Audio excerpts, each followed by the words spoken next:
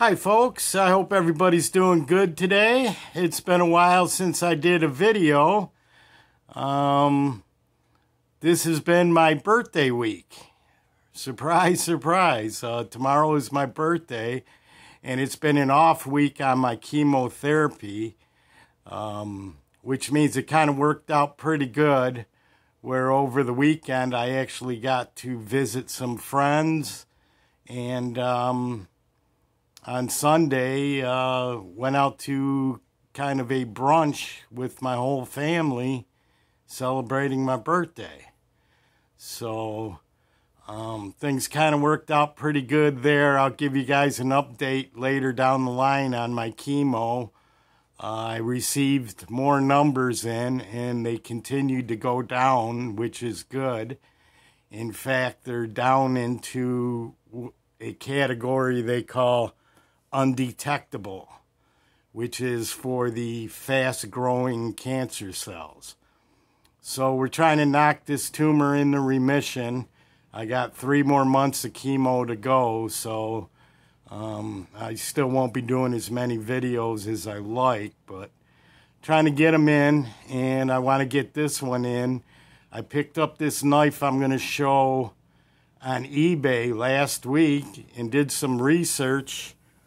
I actually contacted Reed Cutlery, and Reed Cutlery is the special factory order recipient from Queen on this number 63 white bone, serial number 5. The number 63 pattern is the Railsplitter.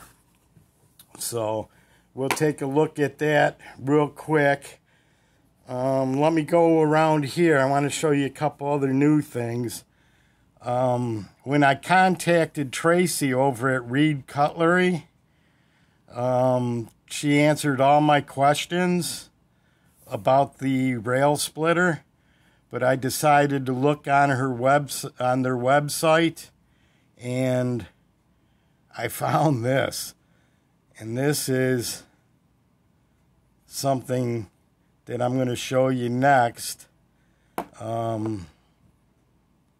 That's kind of a surprise. And here is something else that is new. This is a bone old-timer. And this is something that's new. And we'll do a video on that as soon as possible. But over here, I also got in the toenail clipper. And this is the India jigged bone. And I had thought that it was something I wouldn't like, just because I seen the handle material on their website before the knives were finished, and I wasn't impressed with it. But it's quite a spectacular knife with actually a quite beautiful handle. Now, that being said, would I trade this for the smooth white bone version? Yes, in a heartbeat. Or even the ebony. But that one's pretty cool. We'll take a look at that down the line too. I know Tracy said that she's a Shat and Morgan fan. So here, take a look at this. Can you give me any information on this? This is the only one I've ever seen. I've seen on eBay some autos, or actually I think it's all about pocket knives. Where it's actually autos and not a slip joint. But this is the only slip joint that I've ever seen. So I'm wondering if, Tracy, you got any information on that. That would help. But let's take a quick look around. There's some other stuff that's been out there. There's a K-bar dog head from Union Cutlery. One of the last knives made in that factory. A first generation tobacco Barlow by Bulldog. Mar and Grosh Trapper. Over here, a couple Boker Camps, Zebu horn, and regular stag. Some more stag Barlows. All really nice there. Here's my carry. Now at this birthday party I went to on Saturday, I don't know why people still do that, where they lick the birthday card envelope. You know, if you're just bringing it to a party, it's kind of gross. But I'm kind of glad they did, because I had to pull out... Let me move this light in here. I had to pull out the Moki, and in the sunlight, this thing is just spectacular. To open up the birthday envelopes. But that was a joy and a privilege to use that to open up all the birthday cards. So that's kind of my carry there. And then to kind of balance out, because this is kind of a high end on the price range for the Moki, whereas this is a $26 Medford look-alike. I'm not going to say counterfeit, because they don't put Medford on there anywhere. But it's D2 steel, stainless steel, G10, all for $26 off Amazon, liner lock. And of course, perfect for the Spidey flick. Beautiful grind. So that's been my right pocket carry for a while. So enough about that. Let's take a look at this special factory order for Reed Cutlery. Once again, here's the box. And without further ado, let's slide it out without doing any damage.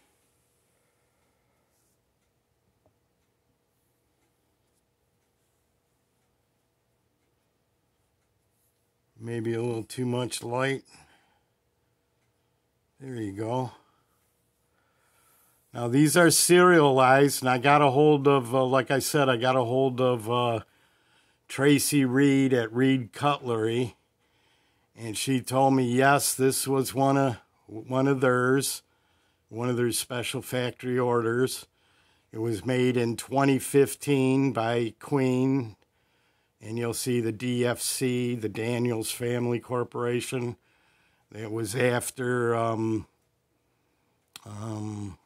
Bill Howard was there, but this is still a real quality piece, and I'll show you that in a minute. But the serial number here is 05. Right there. And now there was 25 of them made that were serialized. And she said a handful of others that were non-serialized, just regular rail splitters. All still probably to use up the rest of the materials. But they only wanted 25 of them. Ooh, listen to that. First thunderstorm of the season. I have to go out and watch that for a little bit when I'm done here. But look at these blades on the rail splitter. And of course you got your center swell here. Let's try and get Warthog out of the picture. But what I like about this one, they make two different rail splitters. One has the spay blade over here. This one has the pen blade. The one that has the spay also has the coping blade and a clip point. The only difference is the pen blade. And as you can tell, these are a lot taller or thicker than a normal coping blade or a Stockman. Everything's oversized. And you got your beautiful caps, kind of like a canoe. What do they call those things?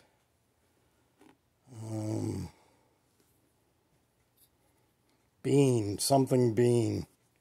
One of them beans. Kidney beans, maybe? I don't know. Here's the other side.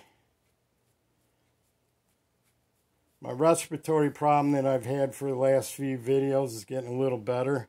I probably shouldn't have been out doing things all weekend, but it's the first time I actually felt good enough to go out and do something. So I did it. And it may have slowed down my respiratory recovery. But look at that bone. Look at that beautiful bone. 25 of these made. And I found it at a great price, too. 135. I know that sounds high. But I'm sure this is valued much higher than that. Especially since only 25 of them are made. You got Queen Cutlery Company, number 63. So you can get it to focus in. Well, you'll see that once I get it in the hand. There we go. Just some beautiful smooth white bone. The badge here says Reed Cutlery on it. And check out the snap on all these. Let's get this out of the way.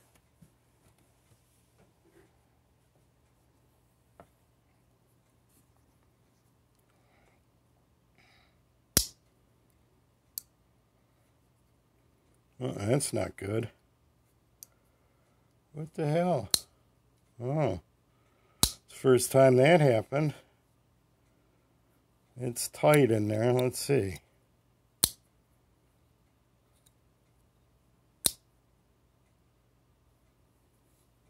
Let's take a look at this blade and see if it's got any blade rub. Might have just been the order that I tried to close them, because there's no blade rub there. It's weird how it kind of hit it right. I should check for blade wobble.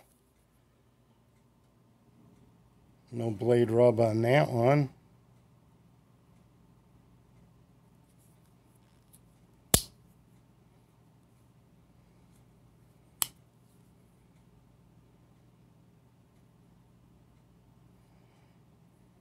No blade rub there either. That was odd. I've opened and closed this quite a few times since I've had it, and never really had it hit like that. Let me check for blade wobble after we look at the tang. See, Queen, DFC, USA, D2 steel.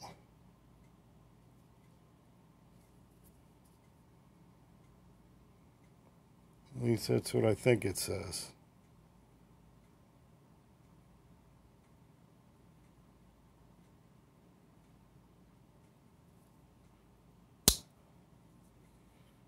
Okay, that was the pen blade. No, not really. It's nice and tight.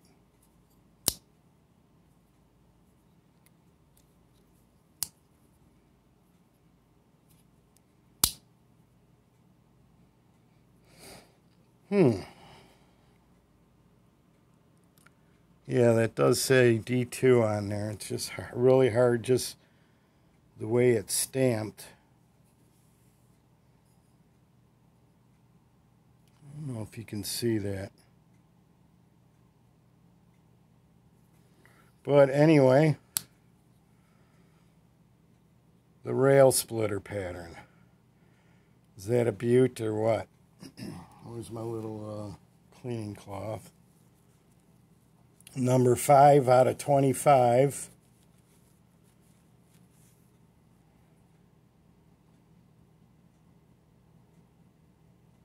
Beautiful finish on both sides. Original edge. What the heck is this?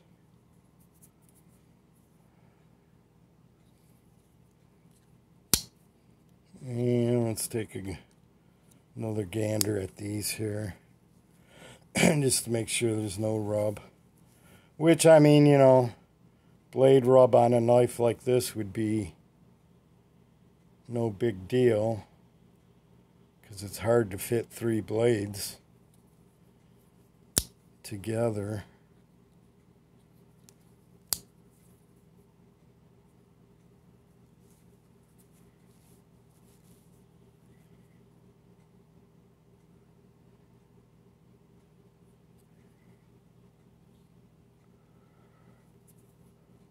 So anyway, that's it. The Railsplitter pattern, Reed Cutlery USA.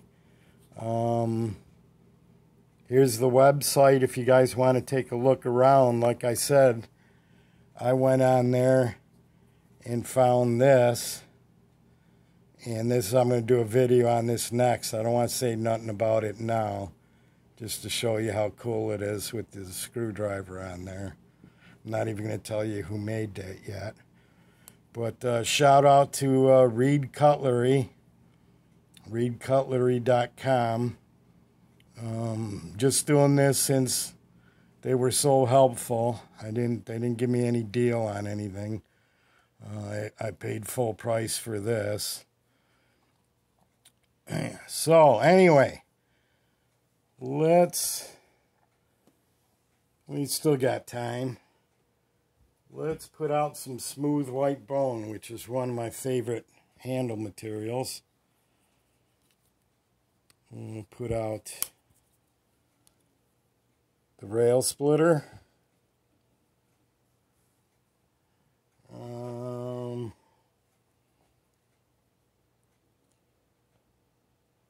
The 73 Trapper from GEC. This was a gift from Andy King, Taz,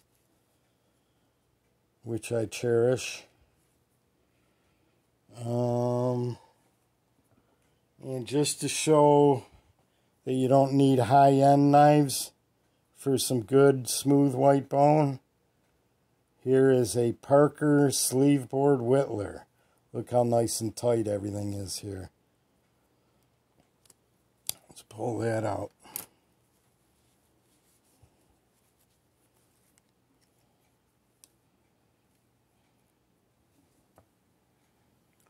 So, my friends, there's 3 versions. I know they call this primitive bone. It's just smooth white. And if you want to even get technical, we could pull this Mir and Grosh, which they call, this is also made by GEC.